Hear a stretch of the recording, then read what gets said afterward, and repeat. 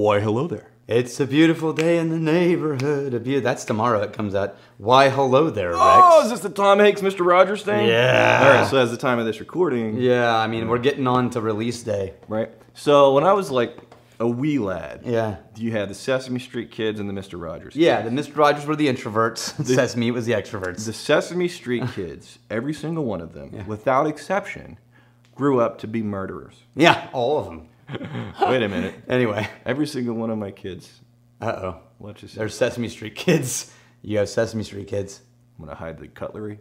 All right, what do we got today? We've got a Douglas Laing, which is the independent bottling company, that I'm really excited about. It's from Joy Caves and Brian Anderson. Joy Caves and Brian Anderson, you make using.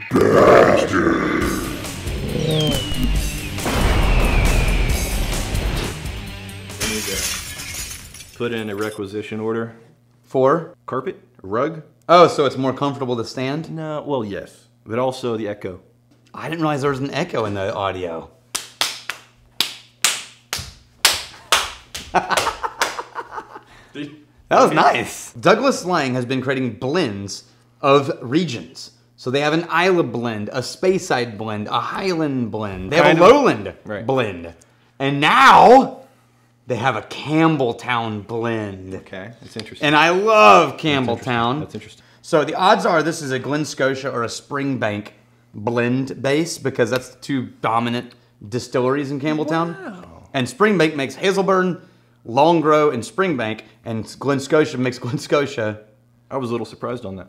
This is not near as medicinal as I was expecting. Right, it's 46.2% alcohol. This is a little bit more soft and fruity than I was expecting. Still has some of the Campbelltown, a little bit of but I was looking for that Springbank rubber, you know, which I also get in Longgrow. Yeah. Don't get it in Hazelburn. That is not dominating the scene right now. It's there, but it's not. It's definitely there. That sort of rubbery Band-Aid background. But it's leaning up against... so subtle. Leaning up against some fruity layers in there. It's very fruity. As a matter of fact, this is reminding me of some of the fruity new make we got. Oh, there it is. There's the Campbeltown. Halfway through.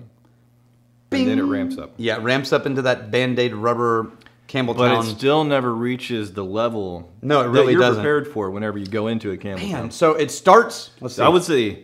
Quintessential? No. Lovely and nice and tasty? Absolutely. Yeah.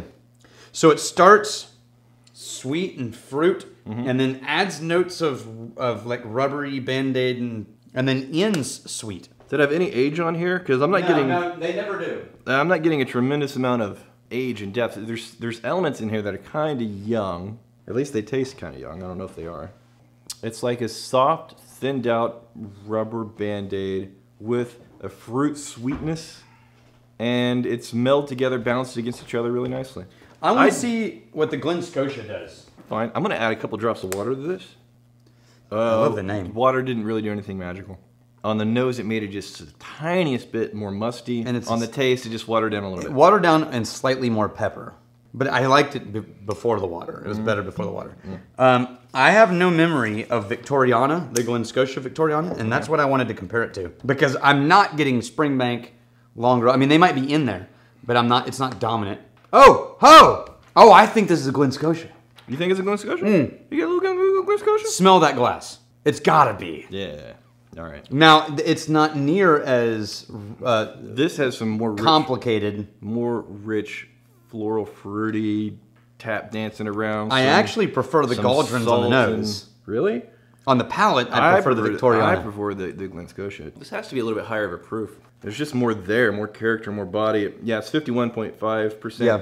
5% higher proof. But it's in the same family. Yeah. This has got to be a basic Glen Scotia. Yeah. I would love to know if we're wrong about that, actually. So if anybody has any inside information on that.